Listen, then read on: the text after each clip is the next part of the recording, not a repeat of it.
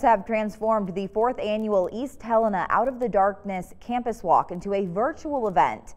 This allows participants to walk remotely on April 25th.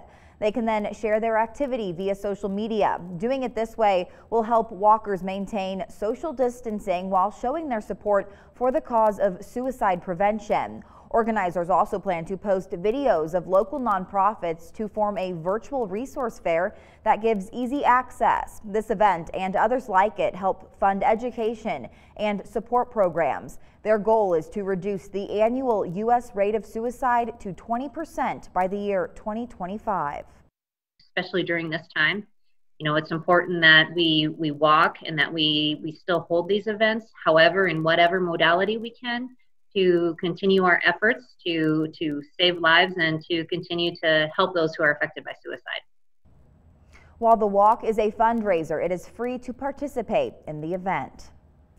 Do you have questions about resources to help you and your family during this time?